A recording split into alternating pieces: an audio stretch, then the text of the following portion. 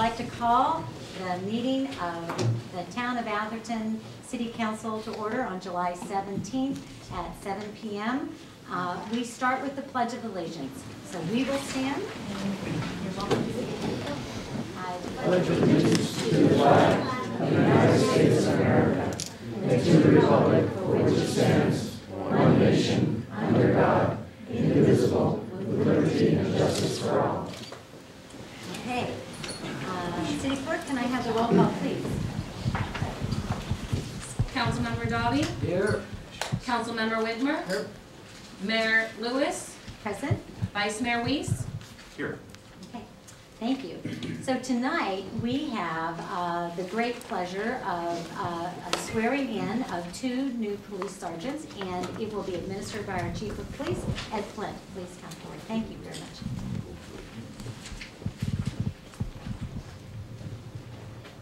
Madam Mayor, members of the council, Atherton residents, ladies and gentlemen and guests, it is indeed an extreme pleasure of mine to reintroduce one of our new sergeants, Sergeant Chris Vigil. And Chris, would you come up here? And a new lateral sergeant from San Jose Police Department, Alfredo Gardici. Just give you a short bio on Chris Vigil and Alfredo. Sergeant Chris Vigil was born in Santa Clara and raised in Mountain View. After graduating from high school, Chris enlisted in the United States Army. Chris was trained as a cavalry scout and assigned to the 1st Armored Division out of Germany. He did two deployments to Iraq and was involved in combat operations in Baghdad, Karbala, and Ramadi. After being honorably discharged from the United States Army as a sergeant, Chris attended the South Bay Regional Police Academy in pursuit of his lifelong dream of becoming a police officer. During the academy, Chris was hired by the Santa Cruz Police Department, where he then served for approximately 6 years. While at the Santa Cruz Police Department, Chris was recognized for his distinguished service and was recognized by MAD, Mothers Against Drunk Drivers, and was honored in 2010, 2011, and 2012. Chris served as a field training officer, a peer counselor, and a member of the department's Distinguished Honor Guard. On November 15, 2012, Chris graduated from the American Military Academy University with an Associate Arts degree in General Studies and is currently taking classes in pursuit of his bachelor's degree. In December of 2012, the Atherton Police Department was fortunate enough to get Chris to come over to our department as a lateral, and we have been absolutely pleased with his performance. He participated in our most recent sergeant's exam and did quite well. As you can see, he's standing up here tonight with sergeant stripes on. So it really is an honor to have Chris join the team. And I will say something else. Chris has already garnered a lot of support from residents and has received several accommodations and from residents. So outstanding work, Chris, and really glad you're here. Second, but not last or least, is Sergeant Alfredo Gardici. He was born in San Francisco in 1971 and spent much of his life growing up in the city and on the peninsula. Alfredo met his wife Maria in 1992 and they were married in 1998. Alfredo earned an AA degree in criminal justice from Ohlone College prior to joining the Pacifica Police Department in 1993, where he spent 1.5 years. He then transferred to San Jose Police Department in December of 1994. While at the San Jose Police Department, Alfredo had an opportunity to work patrol, the main lobby bilingual officer position, the cruise enforcement detail, downtown service division, field training officer, narcotics enforcement team, metro, and motors. As an officer, Alfredo was a certified defensive tactics instructor and was assistant range instructor at the Pistol Shotgun School. During his tenure as an officer, Alfredo had an opportunity to attend several schools, to include the Blackwater Training Center for Hostage Rescue Team School, the LAPD SWAT and Hostage Rescue Team School, the San Francisco PD Tactical School, and several schools presented by Louis Arbuck. Alfredo was promoted to the rank of sergeant in February of 2007 and was assigned to the patrol division for a short time before being reassigned to the special enforcement team. He was later assigned to the pre-processing center prior to being assigned to the gang investigation unit. During his assignment to the gang investigation unit, Alfredo was selected to be part of a federal task force known as the FBI Safe Streets Gang Task Force. Alfredo's final assignment at the San Jose Police Department was the court liaison unit, where he managed a staff of 15 people. Alfredo speaks Italian and Spanish fluently. He received his BS degree in 2012 from the Union Institute and University in Criminal Justice Management, and is currently enrolled in a master's program with Fort Hays State University. He is a co-founder of the South Bay Gang Alliance and creator of the San Jose Child Death Support Group. He was responsible for implementing a Bureau of Investigations command center and training program prior to leaving San Jose PD. Alfredo earned 3 department distinguished awards for day-to-day excellence in his duties as a police sergeant. Alfredo and Maria have 3 children: Kiara, age 11, Olivia, age 6, and Luca, age 3. Alfredo would like to thank his wife and children for their support and for coming tonight, and he especially wants to thank the council and the residents of Atherton for allowing him to serve here. So now we're going to administer the oath.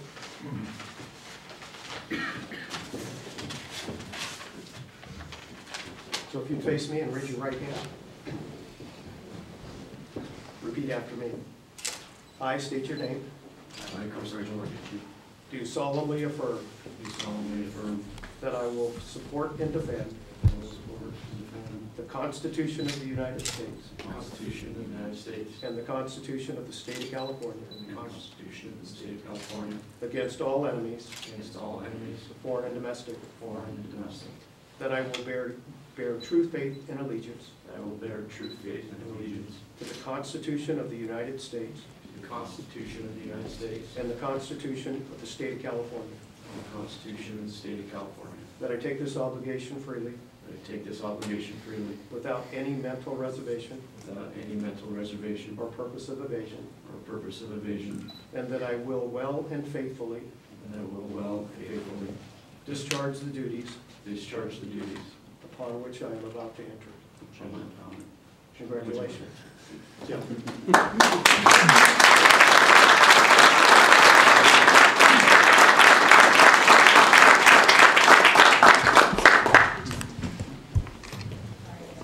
Maria, I guess you're going to pin Alfredo, and I'm going to pin Chris.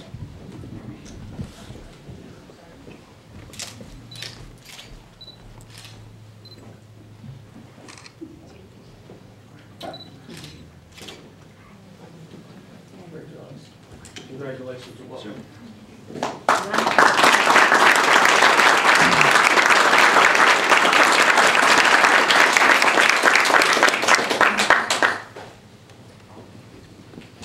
Thank you all very much. We welcome you.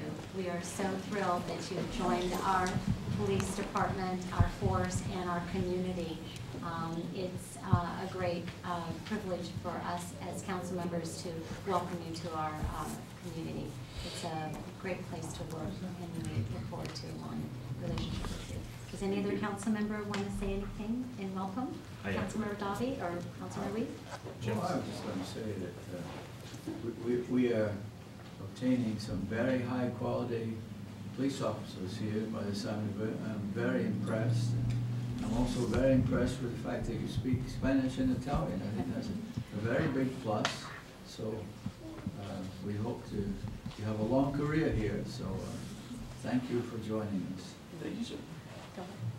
So we just want to also say welcome and also congratulations as well to an internal promotion as well as a nice transfer with some great experience. Both of you have great experience and really add a lot to the department. So thank you for joining, and thank you for really for all of our police officers for sticking with us and working with us, and being really a real part of the community, not just employees. Councilman Weiss? You know, we love to get the microphone, so I'm just going to echo, and I thank you, and just be safe. Okay. Thank you, guys. All right. Thank you. So we'll let the room clear of all of your friends and family. Thank you. You have many, many friends and family. It's so great to see all of you supporting your friends, your colleagues. It's just, it's really very supportive.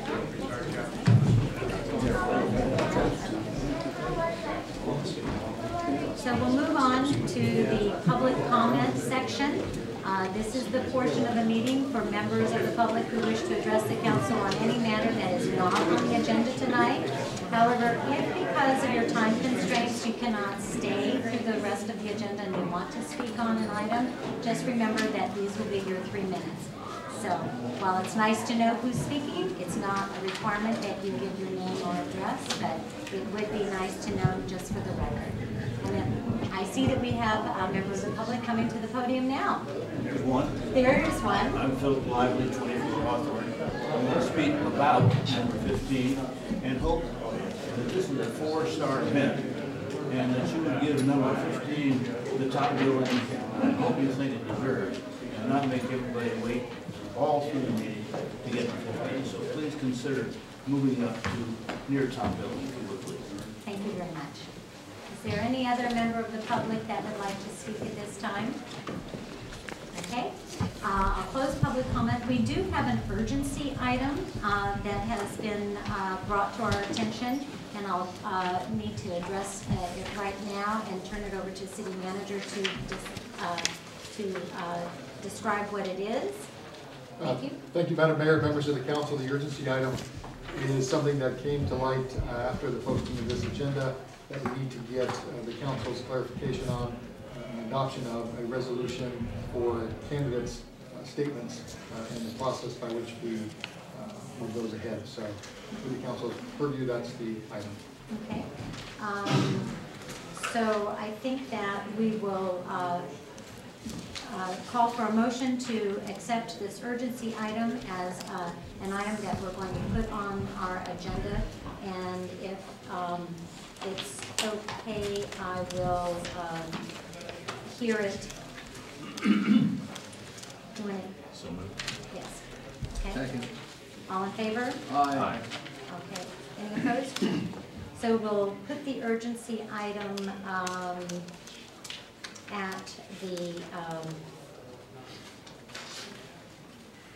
we'll put the emergency item right before the selection of candidate for City Council, item number 15.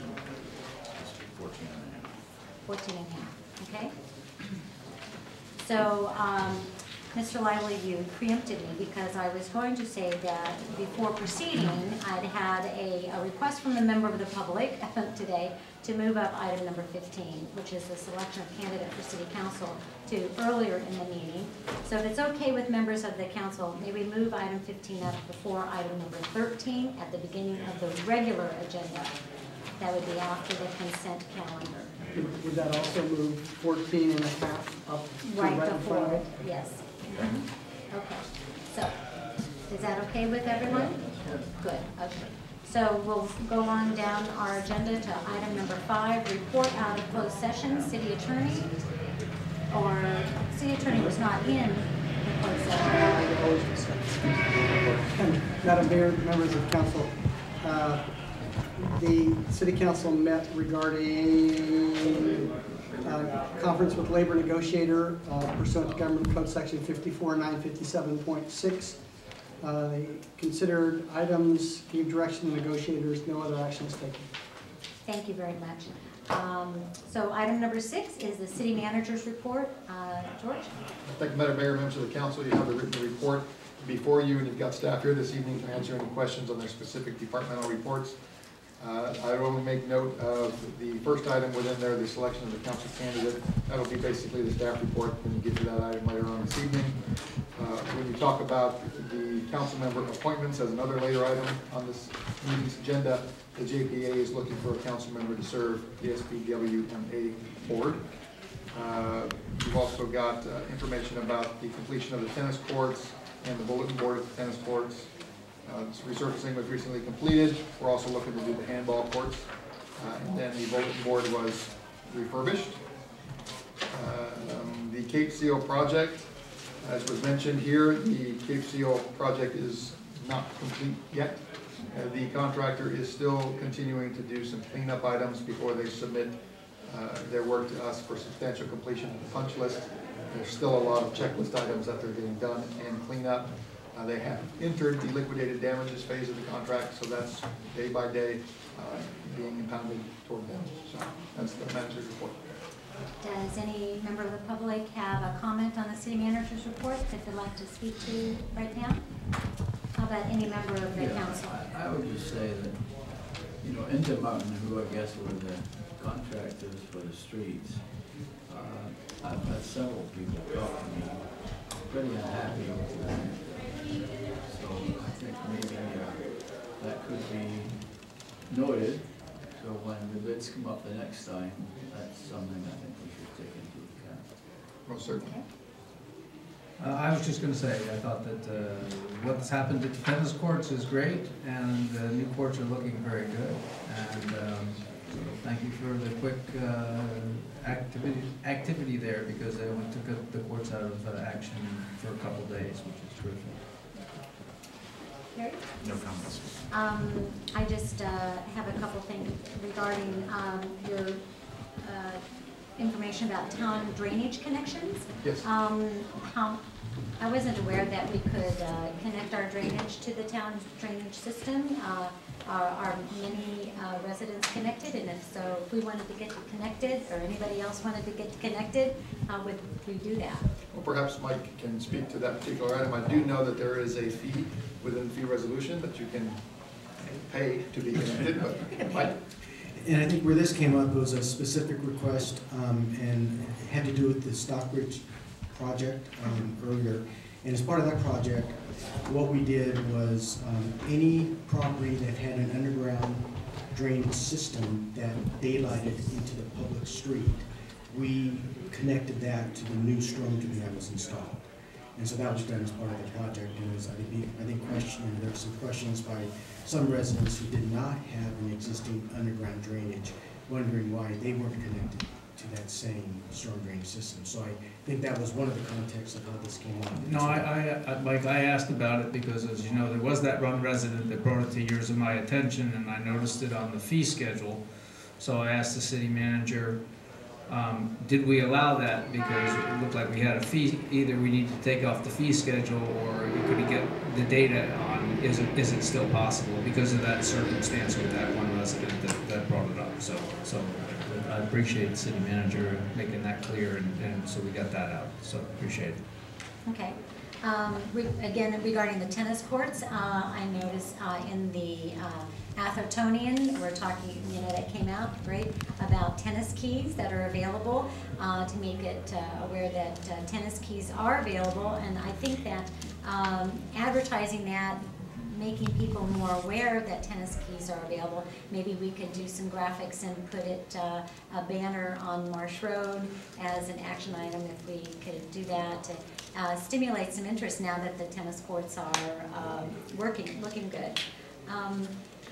Another thing that was in your manager's report was about the roundabout at Alameda de los Cuevas. And since this matter had already been before the Transportation Committee and also before Council last year, where both bodies were in agreement that staff do the RFP, prepare the RFP, I guess $2,500 was approved to prepare the RFP. And it got dropped through the cracks or dropped down to the low priority area. I just don't know why we can't just put it back up on the mid or priority list without going through all the rigmarole again. I mean, There's two issues at play here. One is, it's not only did it get dropped, it's not in the 13-14 budget, so we actually need a budget amendment to put the $2,500 back in the 13-14 budget to prepare the RFP. That takes council action to do. So if it's the council's desire that we do that, I can bring that back in August for consideration. My suggestion here was to make sure, and I spoke with a member of the Transportation Committee, to make sure that the Transportation Committee still thought this was a high priority item, move it through the committee again, get them to recommend back to the council that, yes, we still think this is a priority, council, you need to consider it. So that was the suggestion. could we just bring it back to council in August, just for council discussion? Oh, Do we need to? I think it's, you know, the analysis of a traffic light versus a roundabout, which might require more land, I think is something that should be debated. Open disclosure, as you know, I didn't think that a roundabout was the ultimate solution. The member that keeps bringing it up is actually got on the Transportation Committee, so he should be able to get some of his colleagues to support him Okay. for us before we take it up.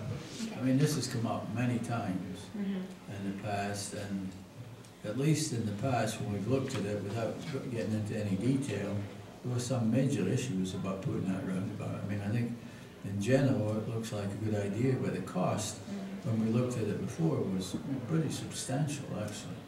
Yeah, okay, I think that, well, so the general consensus is that we're not going to make any future agenda items on this until he goes through the loops again. I think that what, George, you're saying is that bring it back to the Transportation Committee, see if it can make it through discussion of the Transportation Committee.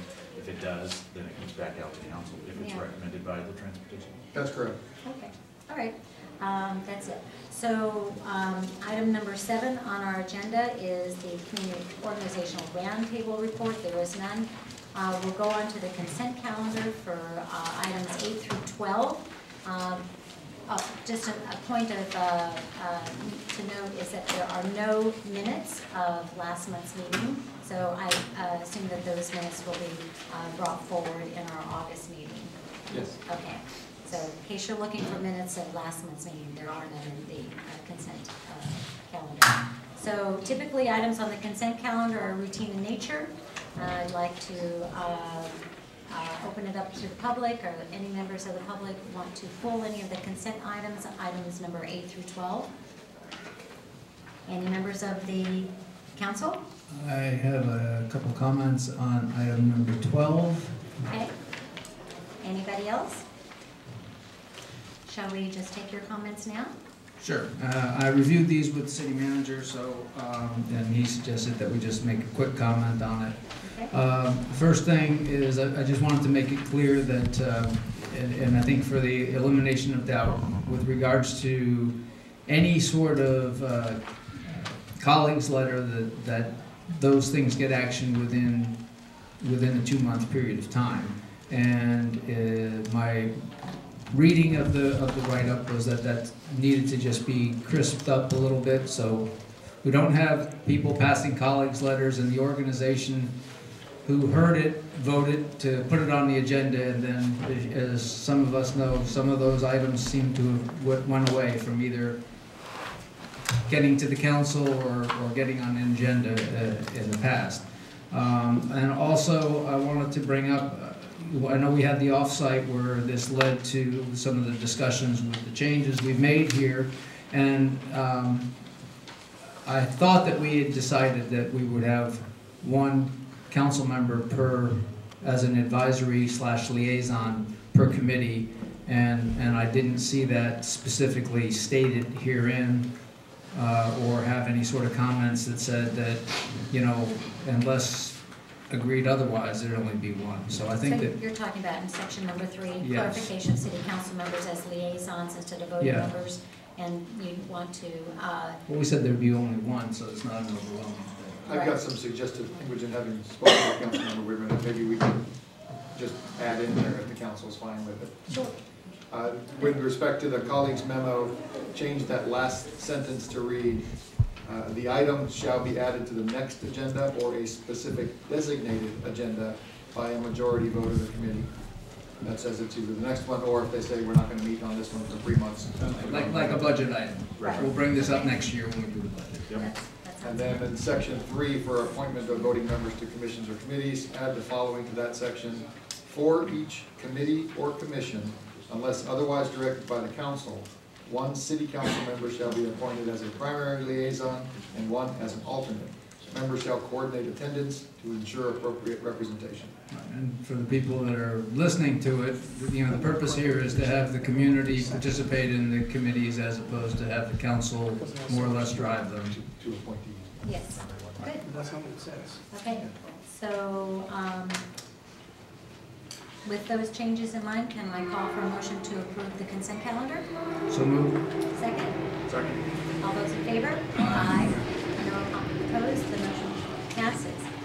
Okay, so now we're going to go on to the regular agenda, and we are moving item number 14 and a half, which is our urgency item, to this because it has to do with the adoption of resolution requiring candidates be charged a deposit to cover the cost of publication for statement of qualifications. Do you want to, Teresa, do you want to give this report? Sure, you have their written report. This is standard for any election. It's just setting the cost of candidate statements, which is always $400. Okay. And then we usually limit the publication to 200 words rather than 400.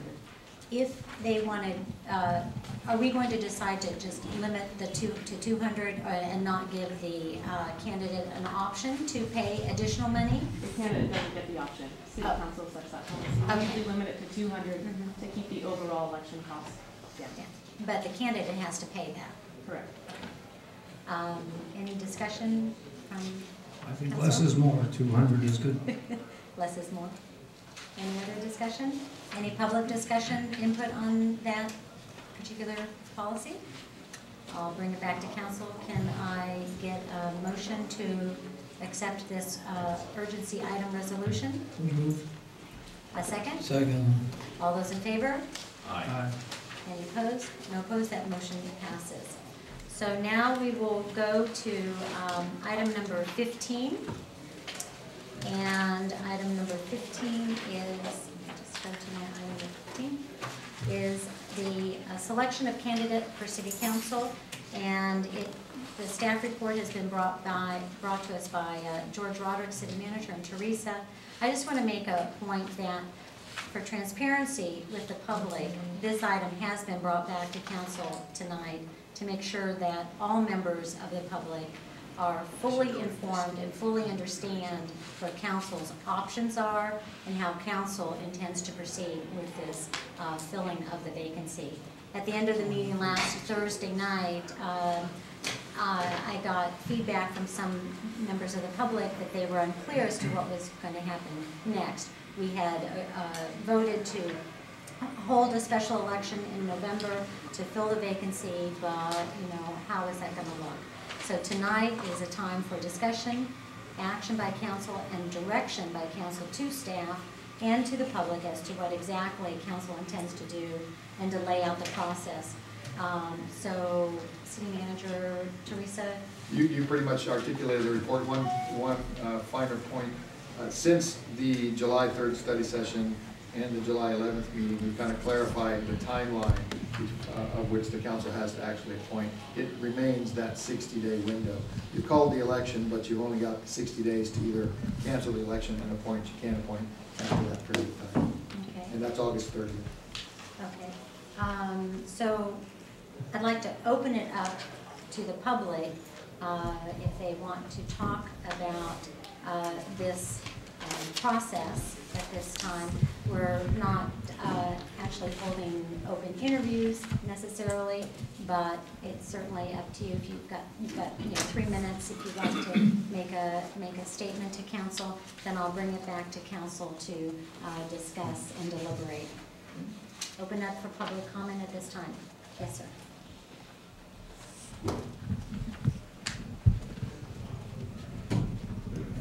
John Ruggiero, 10 Stockbridge. At the last meeting where you had 7 candidates and you people voted, the first vote was 2 votes for me, 1 for another candidate, 1 person abstained on the council. Basically, I got 2/3 of the votes out of 3. And now we're going through this whole hassle now and then. And if other people are going to be brought in now, fine, have an election. But why are we wasting the citizens' time, the candidates' time, with this redundant second meeting? I don't understand it. And I also go further. If you want, I'll take the job of Jerry Carlson with the proviso I never ran for any office again in this town to fill the rest of his tenure and save the town a lot of money in an election and save the other candidates from fighting in an election very close. Okay, thank you very much. Any other member of the public who wants to speak? I'm Mike Child, I'm 35 Ridgeview Drive. I think you've got a choice, obviously, between running a special election or picking among the 7 candidates who've applied. They're all very good candidates. I think the public has voted on one of those candidates, which was Greg Conlon, who received over 1,300 votes in the election. If there'd been a 3rd open spot, he would have been elected. And I think he's the only one of the 7 candidates who actually ran and has had to have his views in front of the public. So I would think the fair thing to do would be to nominate and select him if you decide to go that route. I think the other people are all wonderful, but they didn't run. The public never had a chance to vote.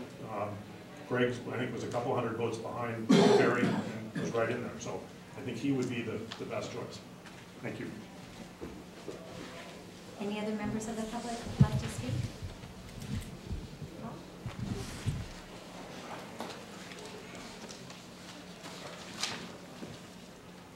Bob Roser. I'm a little bit confused as to what is happening. Are you going to rethink and vote for the people who applied for the open position? Is that what's happening? Sure, I can articulate this. At the study session on July 3rd, the council asked specifically what are our options. You know, we have a deadline to call the election and or appoint. What happens if we call the election? Can we still appoint at some later date? You know, well, and it's true, they have the option to appoint all the way up into that 60-day window. Okay. And they called the election just because of meeting the deadline of November. So because that's been an option, when I received, you know, a feedback from a council member asking, you know, if and when the council may consider this again, it's not a management issue, it's a council issue, so I put it on the agenda, not only to allow them that opportunity to discuss whether they wanted to appoint or not, but also to give staff some feedback. Do you want to see this item again? Do you never want to see it again in the 60-day window? Are you done? Have you called the election? Just let us know. Otherwise, if any council member said, when are we going to talk about it again within that window, it's going to show up on the next agenda. Okay, so there could be continued discussion about these 7 candidates then. Yeah, It's only unless they cut it off. It's only the 7 that have applied, correct? I know, you can technically appoint anyone. At this point. Okay. So, yeah. Okay, thank you. We're going to try to make it clear, I think, all the options and have a legal opinion about what our options are. Okay, thank you.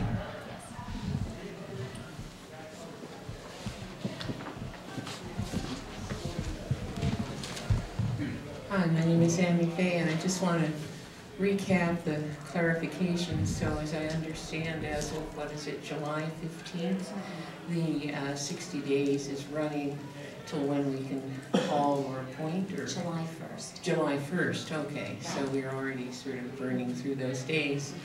And the other thing is that in the last meeting, the special meeting you had, there was a choice between just 2 candidates, but now all candidates are being reconsidered, and they could be reconsidered tonight. It's not just a question of voting for one of the 2 people. And if somebody else wanted to enter into that process as a candidate, according to Mr. Rodericks, they could. So this discussion could continue till the August meeting with other candidates being considered, I guess. And I just hope we don't end up being like Congress. Thank you. No, not to. So maybe we should kind of put a pause in our public comment period and have our legal opinion so that we can kind of go over our options as we know them today, and what our legal boundaries are, so that everybody understands what the playing field is. Would you like to? Madam Mayor, I can kind of go through. I think the city manager kind of hit the highlights. The law, the government code allows the city council 2 options within 60 days from the vacancy, which was July 1st. You can either fill it by appointment or call for a special election. We suggested or allowed the council the option of setting the special election ahead of the end of the 60 days, but we believe that the option to appoint still exists during that 60-day period. So anytime between now and August 30th, the city council could in fact, either at the next regular meeting or at a special meeting called for that purpose, could in fact appoint somebody to fill the remainder of the term. There's some confusion about could the city council do other things, such as appoint somebody only until a special election could be held. The short answer is no, because the law allows for that, but I think it really allows for that as a policy ahead of time, because it requires an ordinance. The ordinance would take about 90 days to become effective. The 90 days would be after the 60 days is already run, so it wouldn't make any sense. It wouldn't have made any sense on day 1 because that same 90 days would have expired. And that section of the government code is really talking about the town could, in its city code, in the town's municipal code, could set forth several choices of several policies. You could establish the interim appointment until an election. You could automatically say there has to be an election, there is no appointment, and I think there's one other. Bottom line is that we really don't have time to do any of those. So it's really between now and August 30th, the city council could decide to appoint somebody. I think what the city manager has said, and I think it makes a lot of sense, is with a 2-2 council, if it is the council's prerogative to say, look, let's just go to the election because it'll save a lot of agony up here. Let's just do that. That would be fine. On the other hand, if the city council wanted to keep open the option to appoint somebody, that's also fine. But only during that 60 days. Right. So based on those parameters and that explanation,